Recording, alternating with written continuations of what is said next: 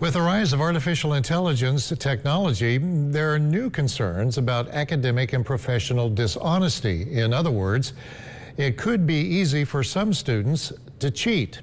Eyewitness News' John Yealy has more on why local colleges are on the lookout.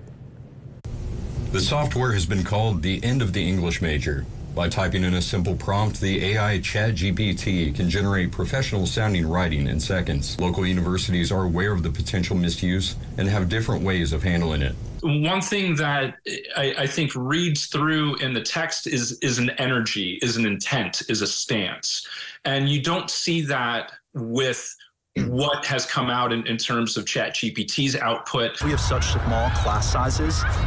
You get the professors that are working hands-on with that hands-on approach with our students, so they'll know when something doesn't necessarily look right. The main issue is detection. Professors say that if a student's writing were to suddenly improve or their writing style has changed significantly, these could be signs that would be able to be observed by educators as unnatural.